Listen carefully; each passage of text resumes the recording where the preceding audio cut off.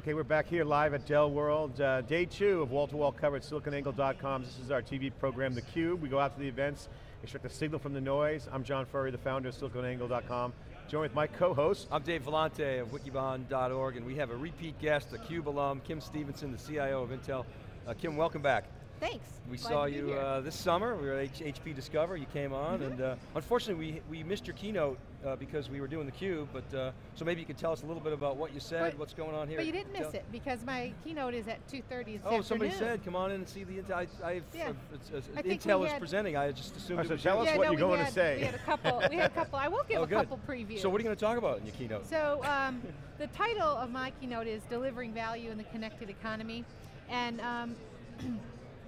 I'm going to be bold and posture that IT organizations, enterprise IT organizations, have to fundamentally transform the way we deliver IT with a focus on velocity, business velocity, creating that velocity for our business. And I think that between foundation of a cloud, social, big data, and the consumerization of IT, that enables those changes to happen. But if we don't make the changes for our organizations, I think the business will do it without IT. So summarize the difference. How is IT delivered today and historically, and what's got to change?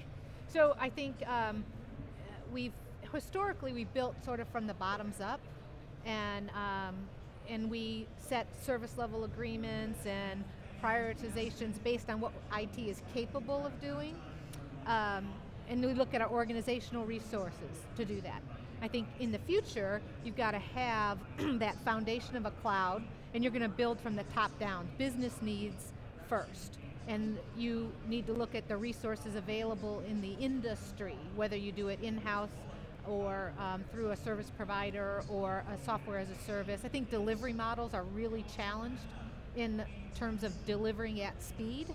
And so software as a service and some of the new delivery models enable you to deliver faster. Yeah, because that's always been the objective of a CIO, is to go deliver business needs first, right. but the technology infrastructure just didn't allow for that, right? Right. So when we were at HP Discover, we had a great chat about what you guys are doing at Intel, obviously Intel, pioneering, eating their own dog food, whatever the expression goes. You guys were talking about big data. We like drinking our own champagne. Drinking your own champagne, old wine, new bottle, all that good stuff. But you guys are leading the charge. You're on the bleeding edge, the lunatic fringe, as we always sometimes say. But Intel is process driven, so you don't just do these things for the sake of doing them. You guys have to really put them into practice. So one of the messages Michael Dell's saying here today is obviously transformation, building blocks. He used an example in his keynote where Tulane University had all these IT projects and the Katrina hit, and they in essence had a clean sheet of paper. So my question is, the message of protecting the legacy versus protecting the future. A lot of IT professionals and CIOs and chief innovation officers have to look at, I have legacy, I wish I had a clean sheet of paper in order to re-architect. So in this time of rebuild or reconstruction or value creation, business velocity, what are you seeing out there, one, in the landscape of dealing with the legacy and bringing in the new era, modern era, and what can CIOs do to think about that? Yeah. So that is a challenge. I think you have to pick the most impactful business areas, what's really where the business is going, and those are the ones you need to really clean sheet. There's going to be a whole slew of other components of your business that you might just live for now with the legacy. And where you've decided to clean sheet, you have to take the hard decision of freezing the past and inventing the future. You can't continue to make incremental upgrades to the past, or you'll never have the resources or the time to invent that future. And so that has to be a negotiation with your business unit partners, that we're going to go through this freeze in order to deliver.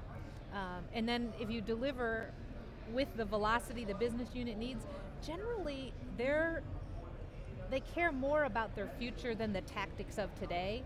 And so I think we speak more their language when we help architect that future. What are some of the table stakes for the business velocity value creation that you're referring to, and you'll talk about in your keynote? Because you got to make those hardcore decisions, almost like a capital budgeting exercise around IT services. Yeah. But what are the things that you're seeing that are must-haves right now that are the table stakes for IT? Is it fixed and storage stuff? Is it network? Where are the areas that you're seeing that, hey, that room's on fire, we got to take care of that first, or shore up certain areas? So probably even last summer, but certainly a year ago, I would have said cloud is a trend, people should be looking at it. And now I say, it's here, start delivering. And when I say cloud, it's that full, complete converged infrastructure. That the idea that you have a complete environment to work from and then start landing your applications on top has tremendous, it reduces QA time, it reduces provisioning time, and that helps enable the business, but you have to build these converged environments to be able to do that at speed.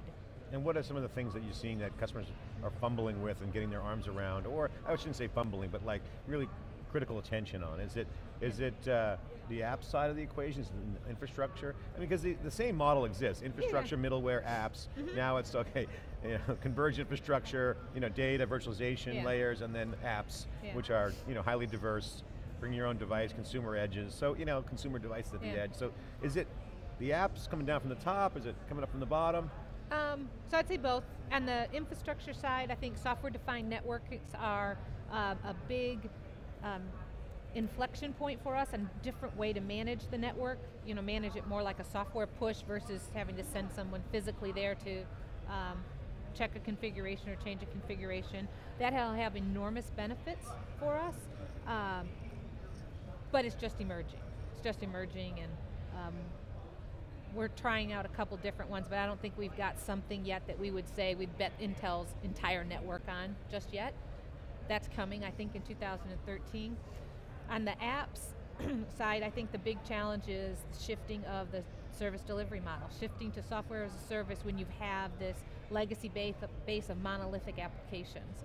And so, as we put in an enterprise service bus, we've started to make that enablement available so that we can land software as a service applications on there and still do that back-end integration, which you ultimately are going to have to do. Do those two trends go hand in glove, the software-defined piece and the service level architecture, and how important is it that they're aligned so that you can align with your business? Yeah, I think that most people would say they're not. I disagree with that the more you put into thinking about how does this business operate, the more you need the flexibility to do things from central location at the time that you need with the velocity that you need, and so more and more of that software flexibility is needed.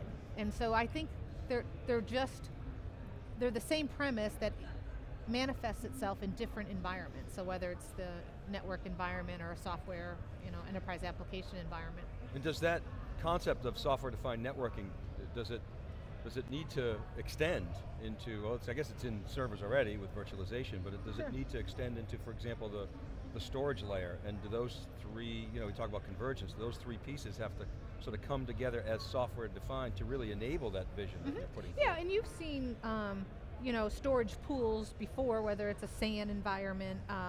Today we're getting a lot of great benefits out of SSDs moving into the data center. So we've had them on the PC for a few years, and we're getting a lot of performance benefit, but now taking that flash environment and making it a big storage resource pool, you need the management layer to go along with that. So I think that's evolving quite nicely, and we're seeing benefit. And I think that'll continue to evolve also. So you guys are taking advantage, obviously, of flash. You just mentioned that. Do you see sort of all your active data at some point being serviced out of flash? I don't know yet. Certainly a large percentage of it. Our data, I think a lot of companies experience this, but our data is growing, in excess of 30% every year, and all different size in my manufacturing, in my design environment, in my sales and marketing environment, all of it's growing. We can afford to keep it with things like flash, which makes it easy to use. We're putting in some Hadoop clusters to take our unstructured data and make that usable. That's proving to be a good way to keep data for us. So I don't know. So I guess what I really want to get to is, for the last 10 years, it's been about doing more. I mean, ever since Nick Carp produced Does IT Matter? Right? Yeah, It's been yeah. about doing more with less, cutting cost, IT spend as a percentage of revenue has come Yeah. down. Obviously industries continue to do well, but the perception of IT as an investment vehicle to drive business value, really drive business value and productivity and revenue generation, hasn't really been the main focus in the last 10 years. Do you Right, I see agree that with that. changing with big data analytics and big data insights and new architectures like Flash that can totally change the application development paradigm? Yeah, so I think the last decade's been about IT productivity, data center consolidation, apps rationalization, virtualization, et cetera. And we've done a great job as a profession to get that IT efficiency done. The next decade is about business productivity. We get the most profitable, every dollar of revenue is the most profitable it can be. You're getting the most revenue you can get. And IT will enable that. And I mean IT, information technology. The organization that provides that, I think, may change over time. Whether it's your internal IT organization or a external organization that provides that capability.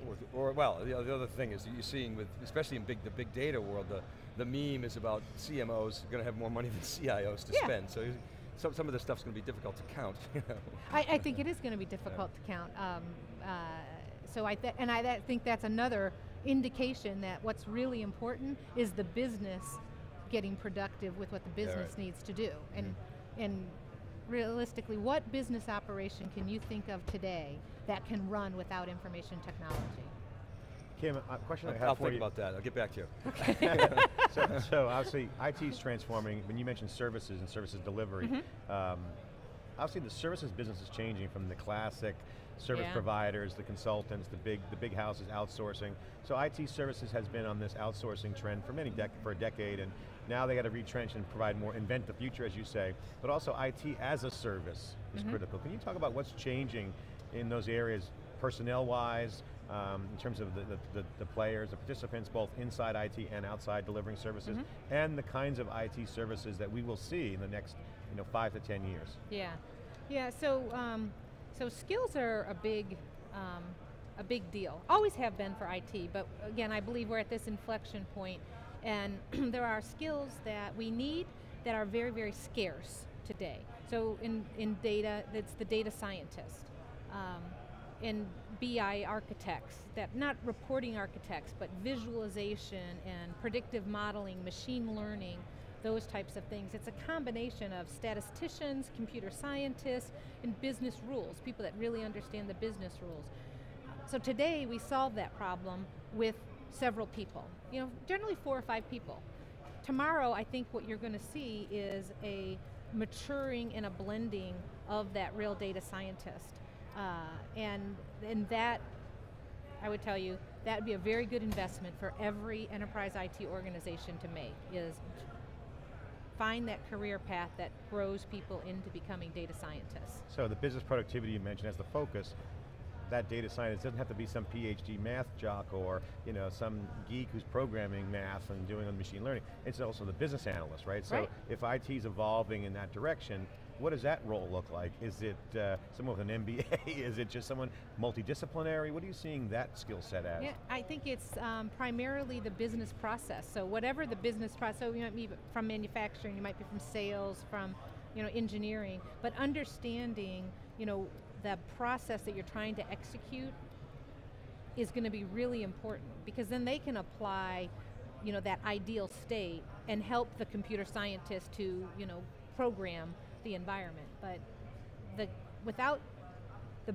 most important is to really understand the business process that you're trying to execute, right? The other public secret that's out there is that there's been a big disruption in the delivery on the outsourcing side. Also, the big firms like the Capgeminis and the Accentures have made a nice little franchise building these from ERP, CRMs, the old days of client server, establish these massive practices. So what do you see changing on the landscape side of the new school delivery of, IT always goes outside for help, whether it's cloud, big data, there's always consultancies out there. What are you seeing out there for these new school firms that are successful? What are the characteristics of these new added value service providers? Well, so I think there's sort of commercial terms, significant differences, and then there's the technology differences. On the commercial terms, the traditional agreements were 3, 5, 7, 10-year contracts. And I saw a lot of them, right? They're 200, 400, 600 pages long with lots of limits of liability, and the new commercial terms are maybe oversimplified. A credit card, give me a credit card and you'll run. Come in when you need, leave when you need. 3-sheet SLA. Yeah, 3-sheet SLA, this is what we're going to do. Boom, no limits of liability in some cases. So the commercial terms are fundamentally different. And that's driven by what forces? Just market forces, cloud, technology? So that's a technology force, because the technology, the idea that you can create these rich resource pools that can be dynamically reassigned allows you to create more flexible commercial terms. And so that's effectively what's happened in the cloud providers, that they have these rich resource pools, and many people can come in and you can stay, it's like a hotel. Stay as long as you like, pay me for when you stay, and when you leave, I'll bring somebody else in. There's enough demand that allows them to match. It's a supply-demand problem, I guess, supply-demand. And in the traditional service delivery models, when we've gone out for us, it was my mess for less, right? Take my mess, you run it, make it more efficient. And I just think that model is seen its better days. That's a polite way of saying it. It's heading for a cliff in 19 days with the another cliff. Another cliff we're seeing. Can we talk about security a little bit? I mean, obviously it's a topic that's been on CIOs' minds a lot. It seems like increasingly it's on the minds of CEOs, which means it's going to be more on CIOs' minds. At the end of every year, I look back and say, okay, are we more secure or less secure? And I can't remember a year where I've said, oh, I feel more secure this year. It's just, that's the way the world is. President Clinton said it, that the barriers that we put up seem more like nets than walls these days, and it seems like the holes in those nets get larger and larger, or at least more fragile. So I wanted to get your take on security. Where are we going with this thing? Is it the case that the business value of the outweigh the risks, and so we just have to keep charging forward?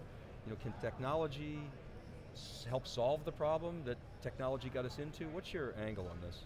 So, I agree with you that our attacks are getting more and more sophisticated and more pervasive. So the amount that we deflect every year grows 20–25% in terms of malicious code that's out there. The amount of malicious code that's embedded into apps that we download is shocking. So what do you do? And our view is we've taken what was the walled garden approach, keep the bad guys out, let the good guys in, and we're now moving to this protect the data. And we protect the data at rest, in transit, in process, the whole way. And I think that's the only way you can fight that. So you can't tell good guys from bad guys, so don't try to keep anybody out, just protect your data and make sure your data at every state is protected. So that's the path we're heading down. We've created a number of trust zones, so I trust that device and the user more if they're inside an Intel facility than if they're on VPN, or if they're in some countries are less trustworthy from a cybersecurity perspective, so when you're in that country, we don't give you access to certain applications. And so, we granularize our trust model based on the data that you're trying to access and what you're trying to do. And that, I think, is probably the right approach. It's hard to do, so we complement that with some advanced BI security that, with processing power today, I can, get billions of events codified and isolated in a very short amount of time. And so I think you need both. So, a lot of the big problems in this industry are solved, obviously most of the big problems are solved, not by one company, but an ecosystem. But frequently that ecosystem is led by one company. It might be Intel. I know you guys are working on the speed of light problem, if we can solve that. But you know what I mean? There's usually, you're a leader and you build an ecosystem around it and you lead that charge. How do you think the security problem gets solved? Is it more of a level playing field in terms of the leadership, or can a company like Intel actually lead to solve that problem? Or is it just too big? So I think it will take a whole ecosystem, and the Intel model and approach has been to enable the entire ecosystem. We're taking some of the security from we acquired McAfee, coming up on 2 years now, and we're taking some of their code and putting it down, you know, into the firmware, so below the rootkit. But that's one layer. You still have to protect your data, and that's where the ecosystem comes in. So we're sponsoring hackathons, and we're sponsoring secure code practices, and that's eco-industry enabling, right? Okay, Kim, we're getting the hook here, but I want to ask you one last question to leave off the interview. For the folks out there watching, we're here at DellWorld 2012. This is their second DellWorld event. I mean, they used to go to the consumer shows, and they had the PCs. Michael Dell's still so proud. He's pushing the clients. He's behind it, which is great. Share with the folks out there what's happening at DellWorld. What is the Dell transformation about, and what does it mean for the enterprise IT pro or CIO? Share with the folks what you're extracting out of the signal here from DellWorld. What is Dell all about right now? Yeah, so Dell's expanded as a company. Their portfolio's expanded. When you just walk around the floor here, you see industry orientation, healthcare, education, government, and I think that that's a big move for Dell, that they have industry specialization that as a CIO, you really do purchase based on what's relevant for the business you're in, and the industry does matter. And so I think that they've done a great job here showing some of that. Yeah. I think their open message is still great. I mean, they have Violin servers up there in their main rack, which is not a Dell product. They're showing off whatever kind of building blocks will work for the customer. I think that's a fresh approach and a little bit unique. Yep. Okay, Kim Stevenson, the CIO of Intel, back on theCUBE, CUBE alumni, tech athlete, as we say, here in our tech center, sports center, ESPN of tech, as we like to say. Thanks for coming on theCUBE, thanks for your time. I know you're super busy, and, Thank you. and thanks for making the time. This is theCUBE, our flagship program. We go out to the events, extract the signal from the noise. I'm John Furrier with Dave Vellante. We'll be right back with our next guest after this short break.